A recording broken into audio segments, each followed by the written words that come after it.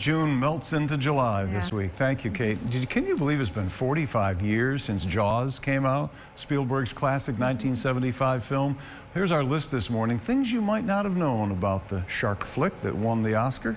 Jaws is adapted from Peter Benchley's best-selling novel, but it almost wasn't going to be titled Jaws. Other titles considered were The Stillness in the Water, The Silence of the Deep, Leviathan Rising, and The Jaws of Death.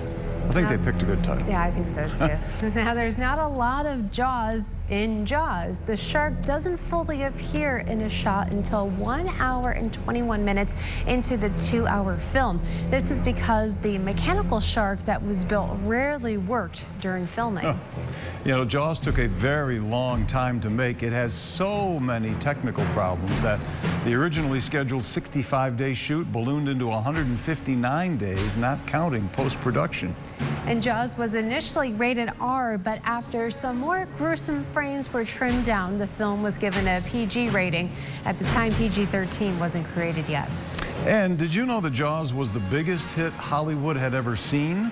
Jaws was the first movie released in more than 400 theaters in the United States and the very first film to gross more than $100 million at the box office. 45 years ago this summer. Hey, on this day in 16